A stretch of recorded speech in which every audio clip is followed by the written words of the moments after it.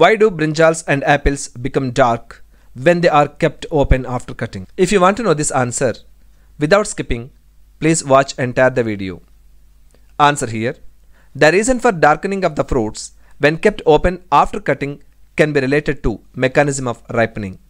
Hence, it is essential to know that the ripening mechanism at first and then extend it to explain the reason. For the question asked, in many fruits, especially the fleshy type, there are marked changes in their respiration rate after they mature.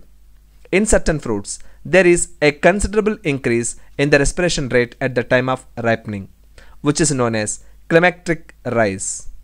Even after the fruit are harvested, they continue to respire, which leads to consumption of food, water, and other cellular fluids. This results in the breakdown of tissues eventually and causes the fermentability of fruits. The onset of fruit ripening happens due to the release of ethylene, CH2 double bond CH2. Earlier it was mentioned that there is a climactic respiratory rise during ripening.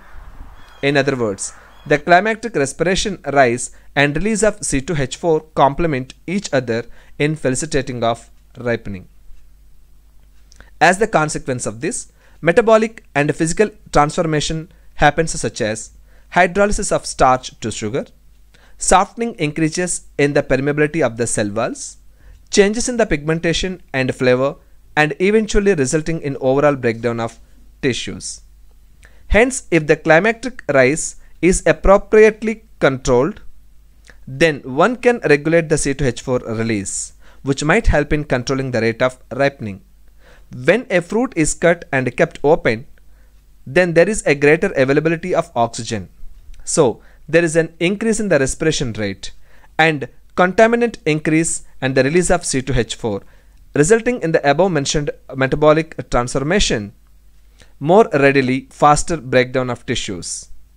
Thus, the darkening is nothing but over ripening. In a sense, a fruit ripening may be regarded as a special case of senselessness. The respiration rate is calculated by experimentally measuring CO2 liberated. If you like my answer, please like it and comment.